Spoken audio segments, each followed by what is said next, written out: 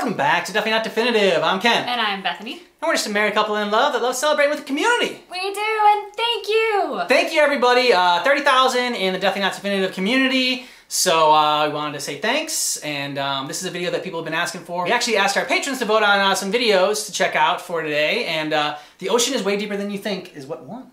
All right. Yeah. So, but first, a toast to all of you for being the best community out there, for all your positivity and all your great suggestions, and making us laugh every day. Thanks. Thank you. Ready to get spooked? Indeed. The ocean is really, really deep. Deeper, in fact, than most of us realize. If you were to shave off all of the land from the tops of every continent and island in the world and fill up the ocean's deepest points with that land, then the entire Earth would be covered in an ocean 2 miles deep. 3/4 of our planet is already covered in water, though, and it goes a lot deeper than just 2 miles. Let's start with a sense of scale. This dot right here is the size of an average human. This slightly larger dot is the size of an elephant, and this is the size of the largest ship ever built, the Knock Nevis. With that in mind, let's start going underwater and see what we find out. The first milestone is at 40 meters below the surface, which is the maximum depth allowed for recreational scuba diving. A little further down at 93 meters is where the wreck of the Lusitania was discovered, which is interesting because the Lusitania itself is 240 meters long, which means that it sank in water shallower than it is long, so if the ship was standing on its stern or bow, it would be sticking out of the water. Just slightly deeper than that, at 100 meters, is where diving can become seriously fatal if you're not careful because of decompression sickness. But that didn't stop a man named Herbert Nitsch to accomplish the free diving world record at a depth of 214. Oh, that is crazy. Whoa. Double that. This guy swam down to this level with just one single breath. But a little further down at 332 meters, we have the scuba diving world record, which was accomplished by another man named Ahmed Gabir. If he had swam down another 111 meters, then he would have reached the height of the Empire State Building if it was submerged underwater. And a little further than that, at 500 meters below the surface, we arrive at the maximum dive depth of blue whales, the largest creatures on the planet and also the limit of the US Seawolf-class nuclear submarine. At 535 meters, we can witness the maximum dive depth of emperor penguins, and this is when we must bring up the intensity of water pressure. At this level below the surface, the water pressure exerted on a person, or the penguins, would be roughly equivalent to a polar bear standing on a quarter. So further down the depths, at 830 meters, would be the height of the Burj Khalifa in Dubai, the tallest building in the world.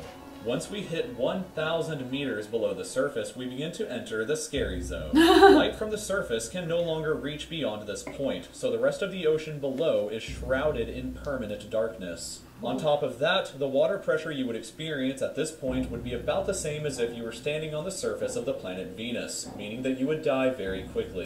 You would also meet the giant squid at this sea level if the water pressure didn't already kill you. At 1,280 meters, we reach the maximum depth dived to by the leatherback sea turtle, and further down at 1,828 meters, we would reach the deepest part of the Grand Canyon were it to be underwater with us.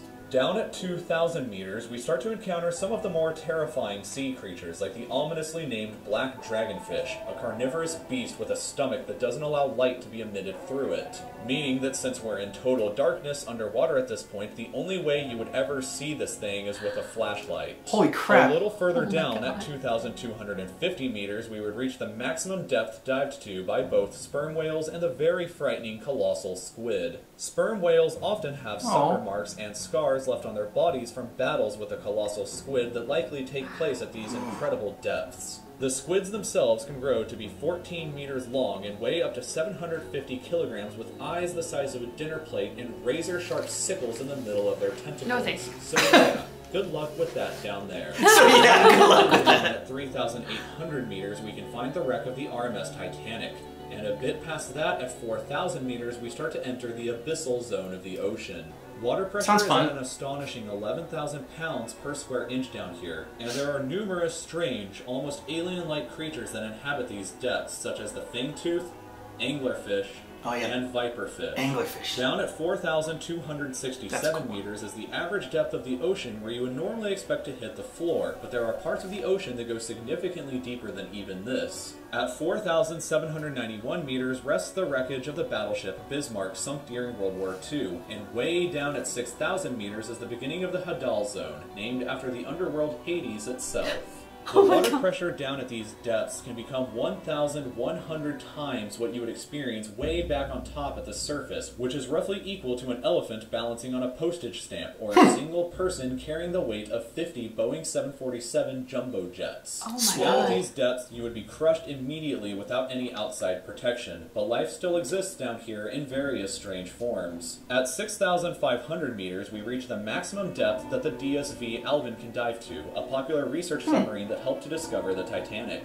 Way further down at 8,848 meters The below the blackness of surface, it all. and we have arrived at the height of Mount Everest, where to be upside down and placed underwater. And then, way further past even that, at 10,898 meters, we arrive at the depth reached by James Cameron in 2012 during the Deep Sea Challenger mission. The deepest point in the ocean yet reached by humans was back in 1960, though, when two men named Don Walsh and Jacques Piccard reached a depth of 10,916 meters using their treeless Suck on that, Cameron. submarine. It took them 5 hours to descend through the ocean to this depth, and they only stayed for 20 minutes before a window cracked and they began to resurface. Yes. Just Yeah. a bit further down Quickly. from there, at 10,972 meters, and we reach the average flight altitude of a commercial airliner. So if you've ever looked out of a window while on a flight and looked down to the ground, that's a very good sense of how incredibly deep down into the abyss that we are currently at. Finally, when we hit 10,994 meters, we have hit the bottom of the known ocean, called the Challenger Deep, right here on this map, just about 300 kilometers southwest of Guam Island. However, it is believed that there are almost certainly even deeper parts of the ocean than this that just haven't been discovered yet. It wasn't until 1997, after all, that the Sirena Deep was discovered with a depth of 10,732 meters, making it the second deepest known point in the ocean. It is estimated that only about 5% of the ocean's floor has been accurately mapped, leaving the other 95% to be currently a mystery. Damn. It may be only a matter of time before an even deeper part of our ocean is found, and who knows what we may discover there. Crazy evil squids! So that was cool. It was nice getting the scale of it all, and I mean, you can fit Everest and more into the ocean. I mean, you think about it like that, that's insane.